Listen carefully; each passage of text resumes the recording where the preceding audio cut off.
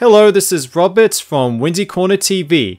I recently built myself a small form factor computer, so I thought it might be fun to walk you guys through the build and show some video game benchmarks. First, let's go over the parts I used in this build. The chassis is the Silverstone ML09, which is a mini ITX case with a volume of 7 liters and is slightly smaller than the launch Xbox One and has the same footprint as the Panasonic 3DO. I expect that everyone watching this has a 3DO. Actually, I think I left a disc inside. Ooh, road rash. Well, I guess that automatically makes the 3DO better than any PC. One thing I like about this case is the well-placed vents for the CPU, GPU, and power supply.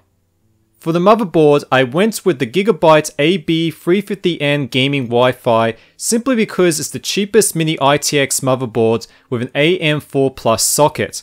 Plus there's a ton of I/O on the back with built-in Bluetooth and Wi-Fi.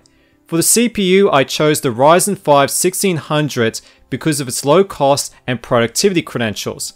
I opted to use the stock cooler because I'm a cheapskate and it just fits in the case with only 1mm clearance.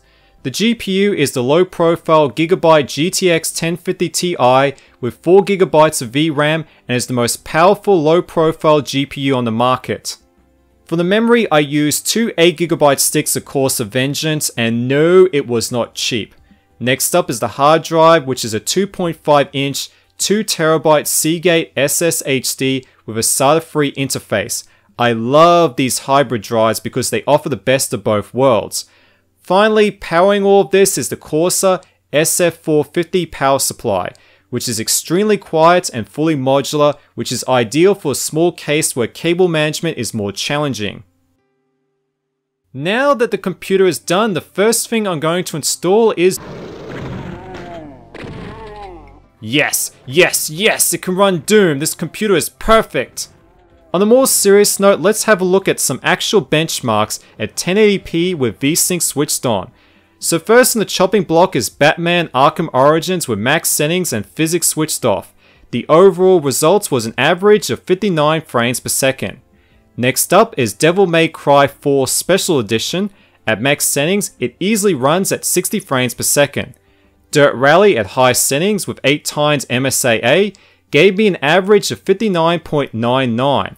Sleeping Dogs Definitive Edition with high settings and motion blur switched off had an average of 55.3. Ultra Street Fighter 4 running at 4K with max settings achieved a solid 149 frames per second. Tomb Raider 2013 with ultra settings and hair switched off gave me the perfect average of 60 frames per second. Then finally the more demanding Rise of the Tomb Raider with a mixture of normal and high settings with pure hair switched off, it achieved an average of 47.68 FPS.